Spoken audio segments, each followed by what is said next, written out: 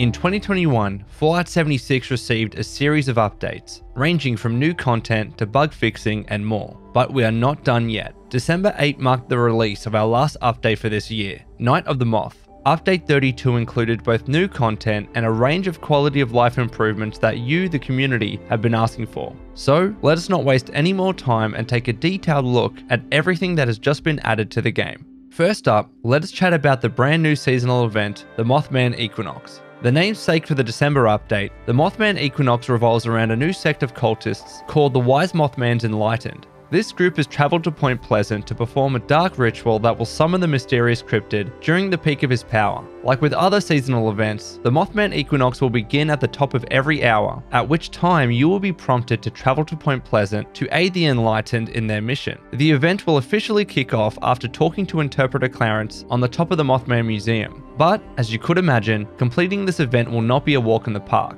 Not only will you need to complete the tasks of the ritual itself, but rival Mothman cultist groups will also gather and attempt to stop the Enlightened's plans, so you will need to fend them off simultaneously. Various timers will indicate when each task needs to be completed, and if you are able to do so successfully, you can head back to the roof of the Mothman Museum to summon the Wise Mothman and earn brand new plans themed around the cryptid himself. But that is not all. In between each ritual, you will be able to take down hostile cultist high priests across Appalachia in exchange for loot and a chance to earn rare item plans. But be careful here too. These high priests can bend the will of nearby creatures to attack you and further their own cause. Additionally, exploring Point Pleasant is something you also may want to do, as that will help you uncover the origins and lore of the Mothman's enlightened followers. The Mothman Equinox event is live now until December 21, so be sure to participate, get those new plans, and learn more about the Wise Mothman and the Enlightened. Second, let us talk about the improvements that we have made to public events. These improvements address three areas: the public event system itself, map descriptions for public events, and balance changes for specific public events. First up, in terms of the system, public events will now spin up every 20 minutes based on real-world clock times, appearing at the top of the hour, at the 20-minute mark, and then again at the 40-minute mark. Seasonal public events, such as the Mothman Equinox, will always be chosen at the top of the hour, but all other time slots will pull from the existing list of public events randomly. While the start time for public events will be the same across all worlds, the public events chosen will still be different across each world. This has made the system much more consistent and predictable, ensuring you all know exactly when the next public event will begin, no matter what world you are on. Secondly, public event descriptions on the map now display potential rewards, making it much easier for you to know what is up for grabs for each public event. Previewing these rewards is quite easy too. Simply open the map and click on an available public event to display the description. Finally, as for balance adjustments, we have closely monitored community feedback about many public events, especially in terms of their difficulty and length, and accordingly made several changes to ensure a better experience overall. We won't go through every single change made to all public events in this video, but some examples include increasing the resistances of the Brahmins in free range to help them survive more easily, reducing the time limit and enemy wave timers in Line in the Sand, lowering the amount of food required in Project Paradise per rank and adding more resistances to the friendly creatures you need to defend, and for Radiation Rumble, lowering the ore collection requirements, doubling the resistances of the scavengers, and no longer automatically ending the event once the final collection tier is reached, so you can continue to kill enemies and gain experience until the now 8-minute event timer expires.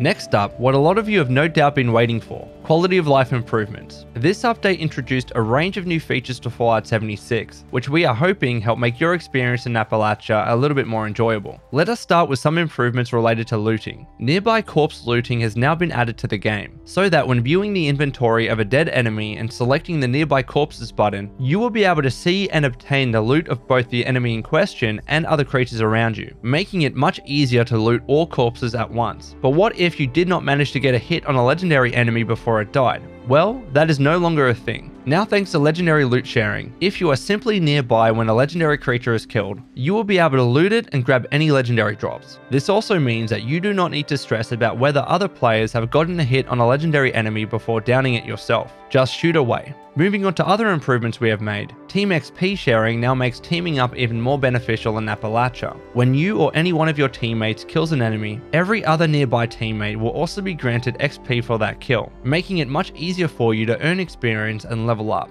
For you camp builders out there, we have added a new tab to the camp build menu that displays any new item plans which have been learnt in the current play session. so you can quickly identify any camp objects you have just learned. This also includes items unlocked via the Atomic Shop. Your Pip-Boys are getting an improvement too, with a new keyring item in the Miscellaneous tab that stores every single key within your inventory, making it much less cluttered as a result. Lastly, we have extended the contextual ammo system that features within Daily Ops and the Colossal Problem Public event to the entirety of Appalachia, such that containers, creatures, and other ammo sources have a chance to drop a small amount of ammo for the weapon you have equipped or just used to kill said enemy. And finally, this update marked the beginning of Season 7 in Fallout 76, titled Zorbo's Revenge, who makes his return after being defeated by Captain Cosmos in the Legendary Run. You now have a new set of rewards to obtain, including camp objects, skins, consumables, currencies, and more. So be sure to complete your challenges, earn score, and progress up the scoreboard. There is also another seasonal event to look forward to, Holiday Scorched, which begins December 21. Hunt down Scorched wearing festive attire in exchange for holiday gifts containing rare plants and other rewards. Plus, for those of you wanting something a little different to listen to in-game, be sure to tune in to the new pirate radio station, which is being hosted by a mysterious figure playing hours of new tunes and a series of radio dramas and commercials from before the Great War. And that is it. We hope you enjoy the very last update to Fallout 76 in 2021. Be sure to let us know your thoughts in the comments below, and look out for even more exciting content in 2022. Until next time, ad Victoriam.